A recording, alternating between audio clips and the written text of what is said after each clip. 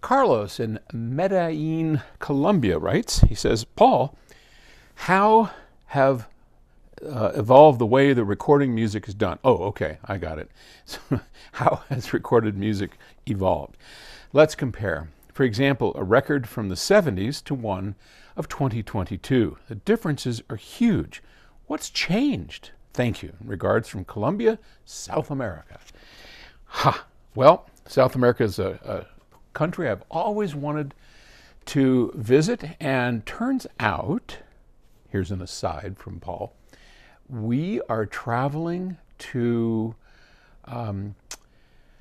South America and Peru in March. So I'm really looking forward to that. We're going to go do all the normal tourist stuff, go up and see Machu Picchu, and just really going to be fun. Get some hiking in, and that's going to be cool. So how has recording changed since the 1970s? I was just watching, Terry and I were just watching the If These Walls Could Speak, and it was Paul McCartney's daughter, Mary. It's on Disney. And yeah, I know. I finally quit HBO because everything on it's so violent. Yeah, we're Disney, a bit of Netflix, Ted Laszlo. I mean, that's our mode of watching. We like fun things. Anyway, that's all about Abbey Road. It was really cool to see all of that.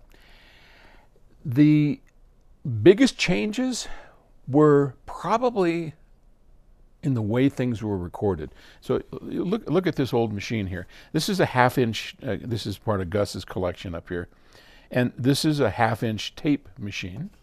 It's in its day, it was the way you mastered from maybe a 16-track version down to this 2-track master, and it was all on tape. And tape has a sound to it that's very different than the way we record mostly today, which is digital.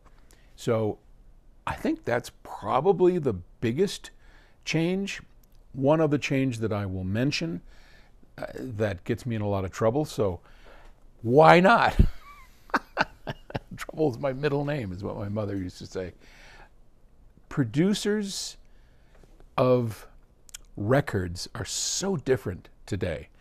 Many are indie, which is great, and there are some great producers today, of course, but back then, in the 70s and 80s, at the beginning of all of this, there were people who spent their life, George Martin, great example, from the Beatles, just tons of other examples. But there was a whole different breed of producer back then that directed the way recordings were made, the way artists performed, etc. It was much more of a machine back then. And then after all the stuff starting with Napster, which I still think is cool. I mean, we'll talk about Napster some other day. I mean, it was so disruptive, so cool. I'd love to meet the guy that did that.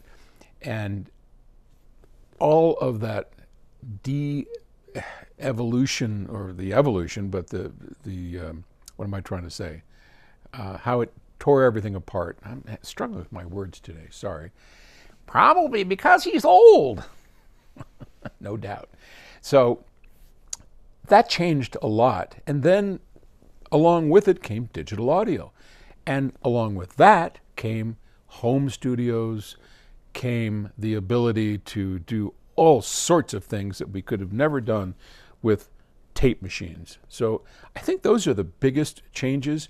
And as things have evolved, there's still companies like PS Audio, like Octave Records, where we cling to the old values of production values, of quality, of making great recordings using state-of-the-art equipment. I mean, look, this in its day was state-of-the-art. At Octave Records today, we use state-of-the-art equipment, which isn't this, but our goals are the same.